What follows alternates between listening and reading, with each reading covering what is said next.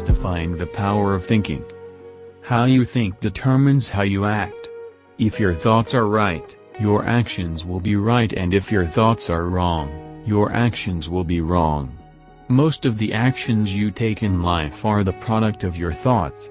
People who do good think good thoughts, and people who do evil think evil thoughts. The first way to change your life is to change your thoughts. But it is important to know the different factors that influence your thoughts. What influences your thoughts? First of all, what does it mean to think? To think is to have an idea or opinion of something or someone. To have an opinion of something, you must first see it, and to have an opinion of someone, you must first see the person. Therefore, your thoughts are influenced by what you see. For instance, if you see someone stealing, you will automatically have an idea or opinion of that person. You would think that that person is a thief, so what you see influences your thoughts. Your thoughts are also influenced by what you listen to. For example, if someone tells you that you are shy, you will automatically think that you are shy. Many people think negatively about themselves due to the negative things that others tell them.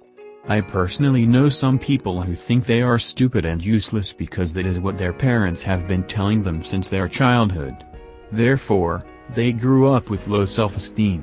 What their parents told them affected the way they think about themselves today. That is why you must be very careful of the things you listen to. You must protect your thoughts, or your life will be in danger. Your thoughts can either improve your life or destroy it. Many people make bad decisions in their lives due to negative thoughts. Some even commit suicide or refrain from taking actions on their goals due to negative thoughts. Think about the reason why you are thinking about what you are thinking about. Do you often feel like most of your thoughts don't come from you, and you cannot control them? This is a mystery, and it means that you are not your thoughts. If you were your thoughts, it would have been easy for you to control them. I want you to think about the reason why you are thinking about what you are thinking about. For example, if you think about the things that you don't want to think about the reason why you are thinking about these things. I know this sounds difficult, but it will help you know more about yourself and your thinking process. Furthermore, it will allow you to find out the source of your negative thoughts. You must know the source of a problem to solve the problem. So, until you know the reason why you are thinking about what you are thinking about, you can never control your thoughts. The main reason you think negatively is simple: you often see negative things and listen to negative people. Think positive. You must think positive to have a positive life. But positive thinking and actions go hand in hand. Many people talk about positive thinking without mentioning actions. If you think positive without taking any actions, your thoughts will remain thoughts and never turn into manifestations. For example, you are looking for a job and think that you will get it, but don't apply for it. How will you get the job? Your positive thinking would be useless in this case. According to Neil Francis, the author of the book Positive Thinking is about creating possibilities, and then being better able to assess which ones are realistic and achievable. So, your positive thoughts must be realistic and achievable.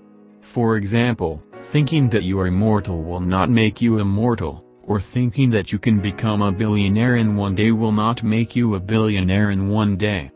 With all, positive thinking must be applied in various situations. Even when things seem to be going wrong in your life, you must think positive. Your situations don't define you, you are more than you think you are. I know it is easy saying than done, but the question is, how can you develop the habit of positive thinking? The first way to develop a positive thinking habit is to read books and articles on positive thinking. The more you read about positive thinking, the more positive you become. You become what enters your mind. Moreover, you can only overcome evil with good. Reading about positive thinking will wipe out your negative thoughts and replace them with positive thoughts. Do not just read once about positive thinking but regularly. The second way to develop a positive thinking habit is to praise and compliment yourself regularly. How do you feel when someone praise you or compliment you? It makes you feel good, right? Unfortunately, people will not always praise you, so you must do it yourself. Congratulate yourself whenever you achieve a goal or a task. Look yourself in the mirror every morning and say positive things to yourself. This will make you more positive, boost your confidence and help you achieve more in life. Keep this in mind, you are what you say you are and not what others say you are. The third and final way to develop a positive thinking habit is to stay away from negative people and surround yourself with positive people.